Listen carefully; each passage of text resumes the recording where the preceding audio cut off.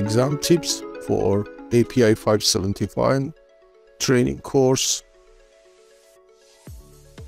Module 1. There is no negative marking, so answer all the questions. You can increase your chances by narrowing down the possible correct answer. To do so, you strike off the wrong possible answer, hold the mouse on possible wrong answer and right click. This will strike them off, helping you to concentrate on the remaining possible right answers. All API questions are multi-choice. For possible answers, API never uses terms such as none of the above or all of the above as possible answer. Remember that all questions carry equal mark. For example, a simple question asking for a symbol of magnesium or manganese has equal mark as that of a half a page long question. Although time management should not be an issue, but use your time wisely and keep a tab of time versus number of questions answered. You need to keep a constant progress. Remaining time versus question number can be found on the right top corner of your computer screen during the exam. Set aside 15 to 30 minutes for reviewing all the questions once again, or at least reviewing those questions that you are in doubt and flagged off. It's recommended to flag off those questions that are taking considerable time and come back to them at the end. There is a flag up button next to each question. When solving the doubtful question, try to understand as why a particular answer may be right while the other 3 given answers should be wrong. Eliminate wrong answers to increase your chances of picking the correct one. Please note that sometimes the wrong answer is quite a valid statement, but it is the wrong answer simply because it's either not relevant to the question asked or the question asked is in negative form. Hence, it's very important that you carefully read and understand the question. Some API exam questions contain irrelevant information. This is not aimed to confuse you, but to verify whether you can differentiate between relevant and irrelevant information in an actual scenario. Some questions are solely based on your experience as an inspector. API calls them practical questions.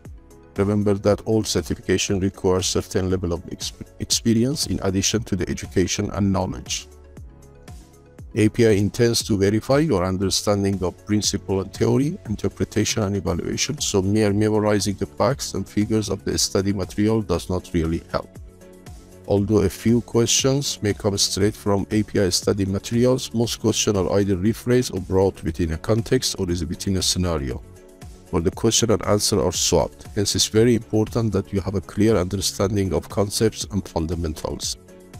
Time management is not normally of great importance, but please note that using the toilet, checking out and in, you have to go through the same security check when you check in. Commenting on any question is all coming off your allowance. For better time management, flag off the question you are not sure of and revisit them once you have completed all other questions. Try to eliminate the absolute wrong answer by negative reasoning in order to increase your chances of getting the right answer. Remember that all questions carry equal marks. The passing grade is roughly 70%, so it's logical to attempt smaller questions quickly, and then in the remaining time try reattempting those questions that are longer, more complicated, or you're simply stuck spending too much time on a few questions without much progress.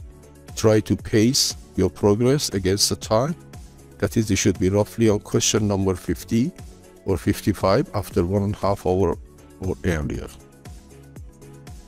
Although education can offset for less experience, you should appreciate the fact that unless one does not have real hands-on experience in the field, it would be difficult to feel the underlying reason behind some of the code's standards and recommended practices. The experience is gained through observation, power of deduction, and is ultimately the common sense really.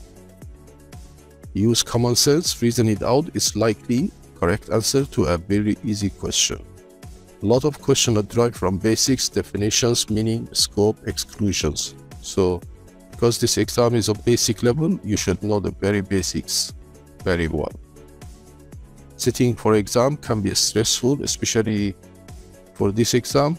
Try to sleep early the night before and stop studying the exam on the exam day. Just peruse the important parts of the reference documents, and look at the figures and charts, especially our flashcard, for around half an hour maximum. Let your brain rest. You need to be alert and full of energy to endure the day-long core exam. Thank you for listening.